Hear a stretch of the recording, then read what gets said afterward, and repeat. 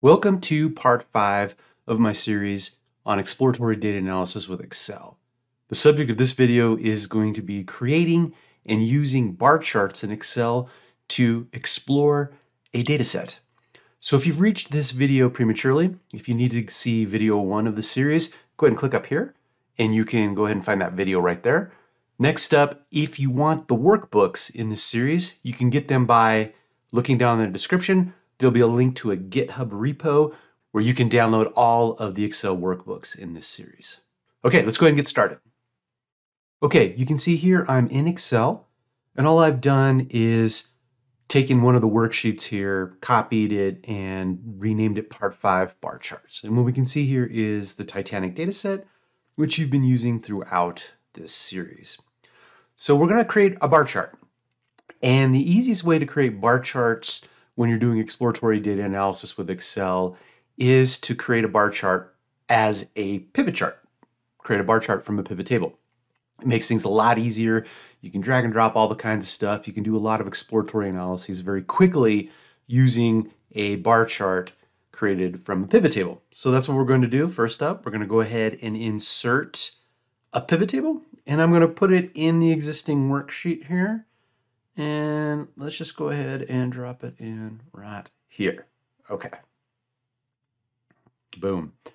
And we're going to go ahead and scroll over here. Actually, I'm going to go ahead and maybe shrink up Excel a little bit so that my smiling face doesn't cover it up so much. So we've got a bare pivot table. It's empty. So one of the first things that we would like to explore in this data set is obviously survival rates, because that's the business question that we're trying to answer with this data. What patterns in the data are highly associated with passengers on the Titanic that survived? That's what we're looking for. Pivot tables work with categorical data. They don't work with numeric data. We've looked at histograms already. We've looked at box and whisker plots, box plots in this series. Those are great for working with numeric data. The next video in this series will be working with scatter plots, which is also for working with numeric data. But bar charts are really about categories and counting things. So we've got 4 columns of data in the data set already that are categorical. We've got survived, P class, right, which class of ticket you have on the Titanic, your gender, male or female, as evidenced in the data by the sex column, the sex feature. And lastly, we have embarked. What port did you get on the Titanic, or did the passenger get on the Titanic? So let's create a bar chart with that stuff. So first up, what we'll do is we'll drag sex down to the rows here. And then we'll drag down new P class to create a hierarchy here. And then lastly, we will drag down embarked.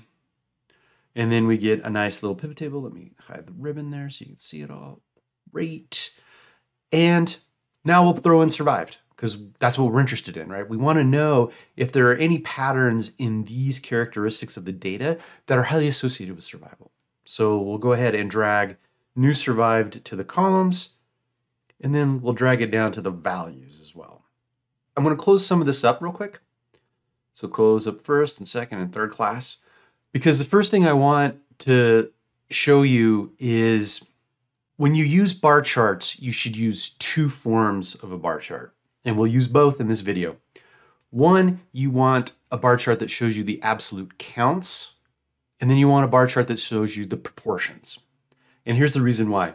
If you only work with bar charts that show proportions, which are very cool and very useful, they mask where the gravity of the data is located.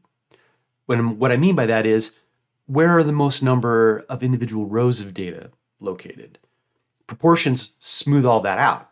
You don't know if this bar chart proportion is for 100 records or 100 rows of data, and this proportion is for 1,000 rows.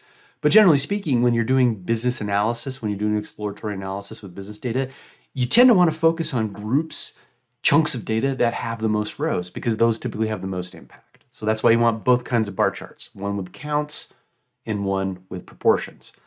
And you can see that here in the quick pivot table that I've got. So you can see here we have 891 total rows of data. That's what we have.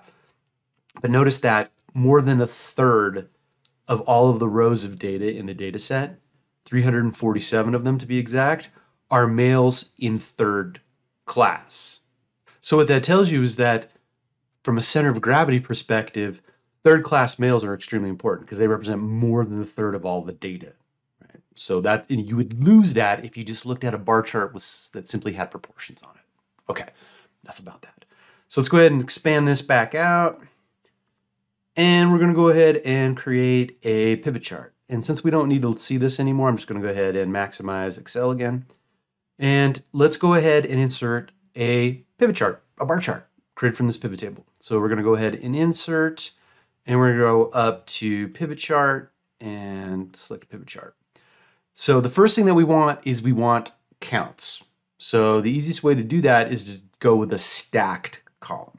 Okay, so we're going to go with stacked column here. Click OK, and we get a nice bar chart here. I'm going to go ahead and move this down so we get some more real estate here. It's going to be pretty cool. Boop, boop, boop. Move it down. All right. I'll make this bigger so we can see it. Awesome. So I'm just going to get rid of this because I think it just, just makes things a little more complicated. Okay. Awesome. So we've got a bar chart here. And what the bar chart is showing us is counts. So for example, this is females in first class that got on the ship in Cherbourg in France. And we can see here, they basically, looks like all of them except for maybe one survived, and it was around maybe 40-something people, 40-something passengers that fall in this particular category. And just generally speaking, we're going to be looking at two things in this particular visualization. One, we're going to be looking at the relative proportion of the colored bars, right? Because orange means that they survived and blue means that they perished. So that gives us some general indication of the survival rates. And we're also going to look at the length of the bar because that tells us how many observations, how many rows of data, where the center of gravity is. And as not surprisingly, we can see that males in third class that got on in Southampton, look at that. Whew, more than 250 of them, and very few survived. So this visualization right here tells us a lot. It says, okay, look, we got a lot of males in third class and they don't survive, and it doesn't really seem like proportion-wise any particular place where a third class male passenger got on the Titanic matters because the orange portions of each of these bars is very, very thin. It's very skinny. You can say, okay, cool. We already kind of know that females in first and second class overwhelmingly survive, no matter where they got on the ship, it looks like. Third class females, okay, it's kind of interesting. You see that Cherbourg in Queenstown, I believe that this is, they seem to have much better proportions than those that got on in Cherbourg, or excuse me, Southampton. Excuse me, Southampton. S stands for Southampton. And you can see here a lot going on.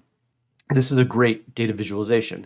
Now, what really will make this pop in terms of proportions, actually answering the questions of like which segment of the data overwhelmingly will just jump out to your eye that they survived, is creating a proportions chart, which is known in Excel as a stacked bar chart. So once again, we'll just go up to here, we'll click Insert, we're going to do a pivot chart, and we're going to do stack this time. Boom.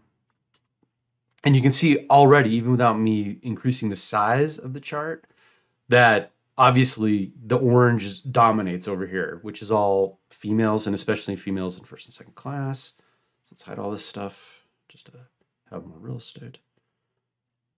And now we can see the proportions. This is really cool, right? And what we can do now that we've got these pivot charts is we can obviously take things in and out. So like, for example, we can remove embarked, and we can just look at first class, second class, third class males, or we can put embarked back in and then get rid of P class. Let's see. Oh yeah, look at that, right? So these kinds of things are pretty useful, right? Creating pivot charts and then being able to quickly and easily move data in and out is one of the hallmarks of doing exploratory data analysis in Excel, right? Especially with pivot charts. This is wildly awesome stuff. So let's put new P class back in. Now, this is a great data visualization because it incorporates 4 dimensions at the same time. We've got our survival, right? Orange or blue, that's one dimension. We have male versus female, that's our second dimension. We've got P class for second or third, that's our third dimension. And lastly, we have embarked, where you got on the ship, that's fourth. It's 4 dimensions. So this is a pretty powerful visualization. Unfortunately, one of the things with Excel and the way it chooses to do visualizations is, at least to me anyway, is that they get a little unwieldy to look at and understand what's going on because of the way they structure the actual visualization. So 3 dimensions isn't too bad. So I'm going to remove embarked again. This isn't too bad, right? This is 3 dimensions. We got males here, females, first, second, and third, and then the color coding, of course, is our third dimension of survived. This is a pretty decent visualization. However, if you're looking for more power, this is a little bit unfortunate because you want to be able to add more dimensions but still have the actual resulting visualization really work well for you as the data analyst. So you can just kind of look, you can just like kind of sit back and you just kind of look at it and see, what's going on. And when we add the dimensions here, I put embarked back in, it gets more and more complicated. So let me give you an example of what I'm talking about regarding something that's a little bit better in terms of using bar charts. It also works with lots of dimensions. Okay, so this is a good example of what I'm talking about here. So this is a 4-dimensional bar chart. You can see here we have males and females, males and females, males and females, males and females. That's our first dimension. We have third-class folks, we have second-class folks, and we got first-class folks, so that's our second dimension. We've got where folks got on the ship. This is embarked, so it's our third dimension, and then of course our color coding is our fourth dimension. And I hope you would agree that this representation of the data is superior to what you would get in Excel, what we saw in Excel.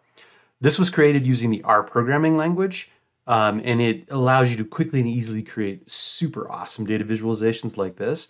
So this is the counts. You can see here we have passenger count on the y-axis here. And you can quickly and easily see what's going on in the data. It's a little bit, I would argue this grid representation is a lot more powerful than what Excel does out of the box. Now, I can also show you the proportions here. So this is the proportion chart. So these are the 2 equivalent charts that we saw in Excel. Once again, the grid, I think, works a lot better than the way Excel does it in terms of just like putting all the bars along the x-axis. So this is good stuff, powerful stuff, and it really catches your eye. So bar charts like this, especially multi-dimensional bar charts, are awesome. They're one of the best ways to create insightful data visualizations and explore your data.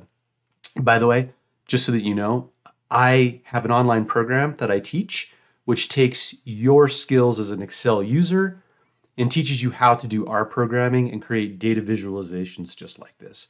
And if you're interested in learning more about that, you can just go ahead and click up here, and I've got a video on my channel that will talks all about that. Bar charts, totally awesome data visualization. If you're going to be serious about working with your business data, exploring it, understanding what's going on, bar charts needs to be a tool in your visualization tool belt, without a doubt. So next up in the series, as I mentioned earlier, we're going to be talking about scatter plots, which are a data visualization where you have numeric features on both the x-axis and on the y-axis. And then they're super powerful when you color code the dots. You add a third dimension to them, and that's exactly what we will do in the next video. And when that's ready, that'll show up either here or here on the video here, and you can just click the card and it'll take you to that video when it's ready. There you have it. Part 5 of Exploratory Data Analysis with Excel, bar charts. Until next time, please stay healthy, and I wish you very happy data sleuthing.